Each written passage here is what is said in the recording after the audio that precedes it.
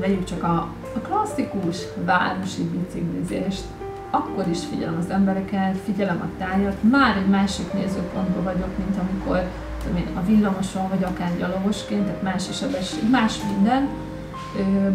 Érdekes, hogy olyankor talán még a várost magát, Budapestet is más szemmel tudom nézni.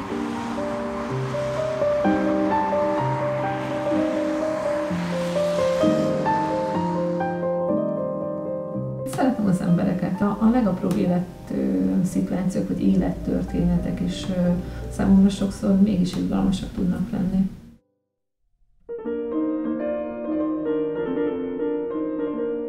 Az irodalom, a művészettörténet, filmes élmények, történelem, bizonyos korok, századok, ezek egyfajta szellemi hátterek, amiket a mai napig természetes, hogy használok.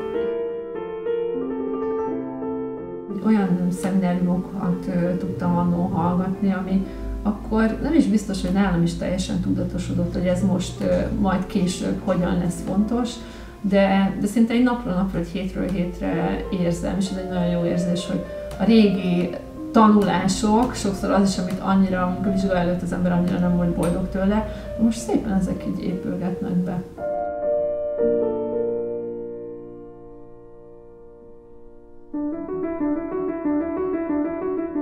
A pekingi kiállításom kapcsán az ottani távol-keleti, tehát a japán és a kínai tusfestészet, és az egész gondolkodás, ez nekem egy nagyon meghatározó volt.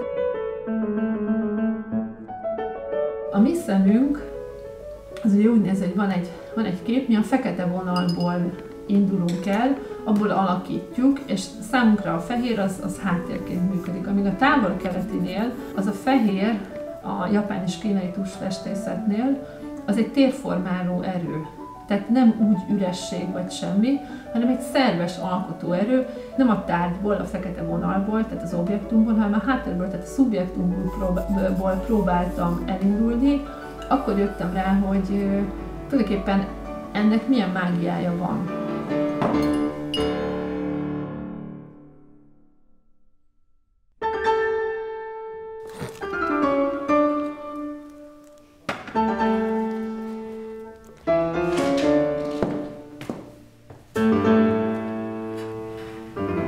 Amikor a kínai tusfestészetet, vagy akár a japán tusfestészetet az idősebb szerzetes, az ifjú szerzetesnek tanítja, akkor azt mondja, hogy vegyünk egy időintervallumot, és ez legyen 20 perc.